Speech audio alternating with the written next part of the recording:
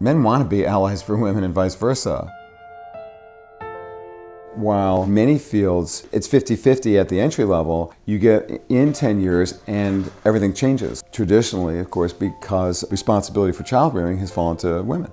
As that starts to shift, which it is, I think those pressures will change, and I think that access will grow for women as they progress in their lives and their careers.